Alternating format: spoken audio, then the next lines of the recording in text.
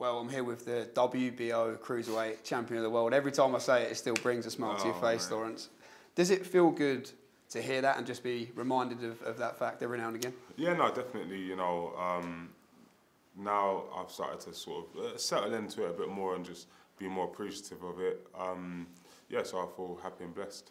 Let's talk about Fight Week then. You're 18th as a professional back here to headline at the O2. How's the mindset? How's preparation? You seem in great spirits, but how much are you just looking forward to stepping back in the ring this Sunday? Yeah, that's all it is. I feel good. I'm definitely getting a lot more experience now with just how I handle training camp, how I handle fight week. You know, I'm not usually nervous. That's been maintained as well. So it's just good to see the progression as an athlete and a champion. Looking at the quite shocking pictures we saw of the damage to the O2 Arena this week, what was going through your mind when you were seeing that unfold?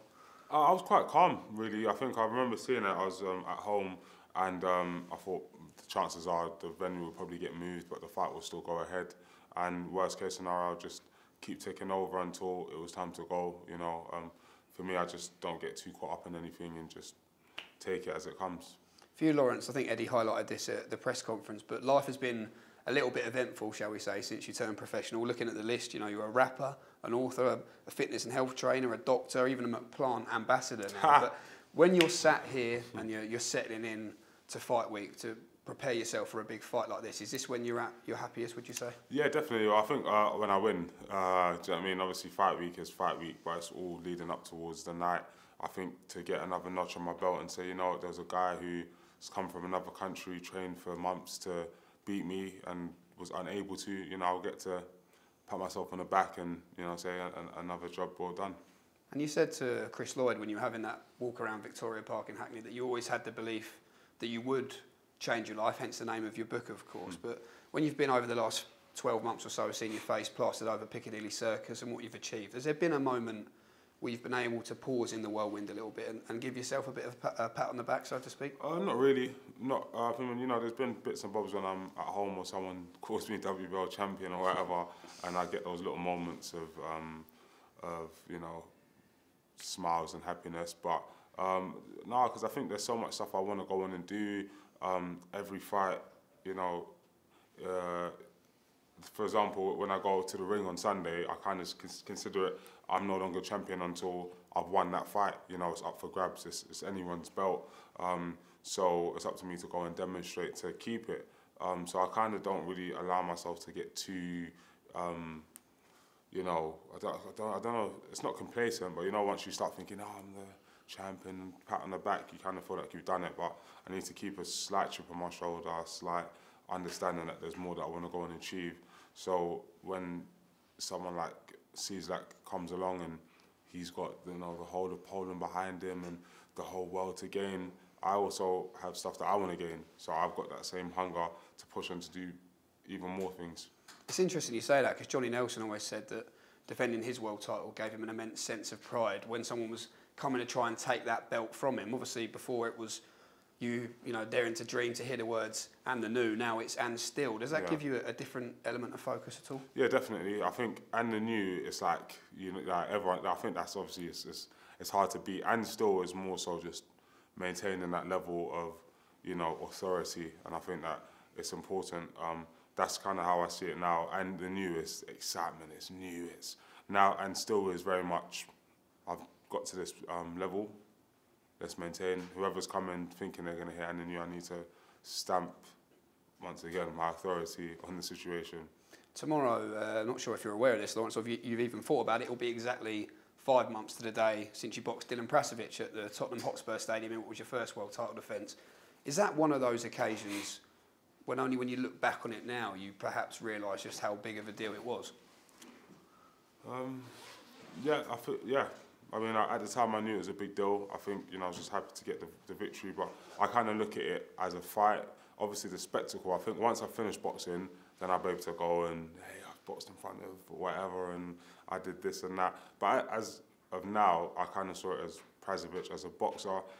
So I took that fight as what it was. It was a fight against my mandatory challenger who I believed that I would stop, and I managed to stop. So same with this one, I'm headlining the O2 Arena, it's amazing, you know, in my home city and everything, but I'm focused on beating Cieslak's style and keeping my KO streak going. Before we come on to talk about this Sunday, of course, we saw on social media you're out in Dubai, I believe, with Anthony Joshua. Just that friend perspective you have, how is he, how's his mindset, and how excited is he to have his shot of redemption this summer? Yeah, it's good. He's just very hungry, training smart, training hard, focusing, just working on different things. So yeah, it's good. Do you feel, Lawrence, somewhat let down by the other Cruiserweight world champions that these unifications haven't been able to happen yet? Not yet. I believe if I'm able to stop Cieslak and then stuff doesn't happen, then I will be a bit let down. But I understand, unifications take time. They take belief in yourself, and they take beating your mandatories and whatever else, and the landscape being open. So I believe once I'm able to beat someone like Cieslak, then I'll be disappointed if the fights don't happen. And one man who you've had a little bit to say about is Maris Breedis. He's going to be here this weekend as part of the Zone presentation team. Everything that's been going on, the bizarre stuff that's been going on with this whole Jake Paul saga, just as a fellow fighter and everything you sacrifice, have you lost maybe a touch of respect for him?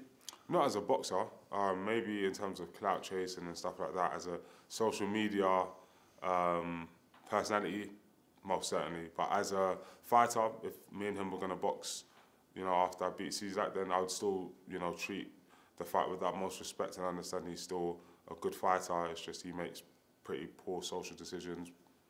But that's neither here nor there. I'm here for a tear-up. No Jake Paul tattoo for you anytime soon? No.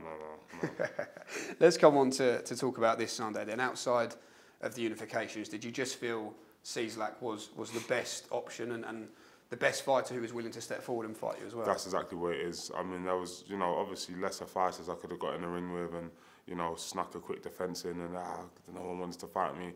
But Cieslak was up for it. He was game. I knew he was game from when I was meant to box Glowacki last year or the year before and ended up boxing Cieslak. He was having a fight and he said he'll box me the week after. It didn't end up happening with, I don't know if he injured himself or what happened. But it showed that he was up for it on a week's notice, so now he's had a couple months. I expect to see a really stiff competitor, and it'll be really good for me to just kind of, show myself, no matter how hard someone else trains or what they think and believe, I can show them a very different reality. Eddie actually told me on Tuesday that he believes Cieslak is probably better than some of the current champions. Does that excite you, and do you feel it will help to certainly give you a good gauge of where you're at right now? I think it will more help me to just be a little bit more explosive on the day. Obviously with mindsets and stuff, not taking anything for granted, being very, very sharp defensively and then very snappy in my counter-punching. And also it'll make me feel good when I believe I'm going to be able to out-muscle, out-man, out-jab, out-power and out-stamina, if that's a thing. One of the best cruiserweights in the world, and just kind of show my dominance here. It's been a good camp, but ultimately I'm just a really good fighter, so I need to just go and demonstrate that. He did say to me when we caught up at the press conference that avenging Glowacki was high on his radar. Does it also excite you, though, you mentioned the word game, that you are in the ring this Sunday with someone who genuinely believes that he's going to beat you? Do you invite him to bring that energy to the ring? Yeah, 100%. I mean, honestly, if he actually comes to, because I think a lot of people get the wrong end of the stick. Because I've had 17 fights, haven't looked to lose many rounds, have barely been caught with good punches, they just believe, I'm going to get to him. And it literally just plays into my hands every single time. So I'm very much looking forward to him coming looking for vengeance, and I'll send them back just the same way I send all of them back, just with a KO defeat, and they get to just say, yeah, I tried my best, and then I move on to what's next. And you are a believer, Lawrence, of speaking things into existence. You mentioned the word KO there. Is that how you believe this goes, if you were to visualise it in your mind and speak this into existence? Yeah, definitely. I think it'll be a KO between 6 and 9.